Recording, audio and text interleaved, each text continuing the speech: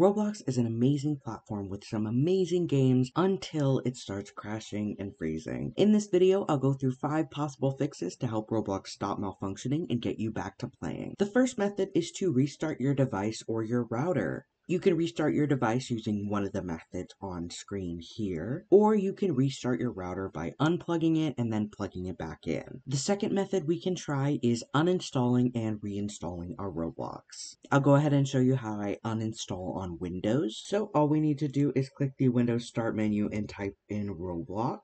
Once we do that, we need to right-click the Roblox Player app and then click Uninstall. That's going to take us to an installed app screen where we can search Roblox Player once again. And then all you want to do is click the 3 dots on Roblox Player, click Uninstall, and just in case, we'll uninstall the regular Roblox too if you also have that one. In order to reinstall Roblox, it's just as simple as going to any game that we want on the Roblox platform, and then clicking the play button. After that, Roblox will give you the option to download and install Roblox. After you've reinstalled your Roblox, you can try playing a game to see if any of the issues persist. If none of these methods have worked so far, the third method we can try is lowering our graphics once we're inside a game. Once we're inside a game, all we need to do is click the top left-hand corner, and then we want to click our settings. After this, we can scroll down a little bit and make sure our graphics mode is set to manual and our graphics quality is set to the lowest that it can possibly go.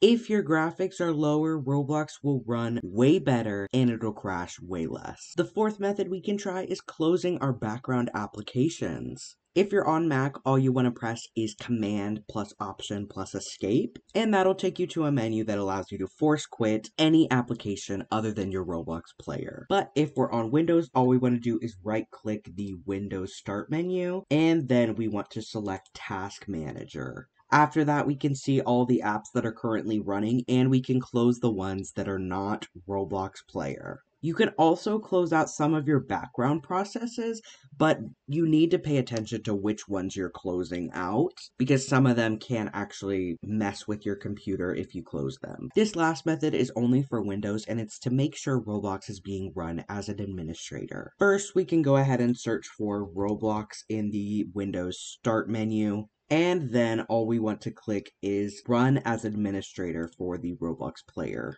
And then once it asks you if you want to allow this app to make changes to your device, you want to click Yes. After Roblox runs as an administrator, you can see if it keeps crashing and freezing up on you. If you're still having issues, it may be related to the specific error code that Roblox is showing you. We have more videos on this channel to deal with specific error codes and how to fix them. So feel free to look up whatever error code you're experiencing and see if we have any videos for you. Don't forget to like and subscribe, and feel free to leave a comment down below if this helped you out. Thank you so much for watching.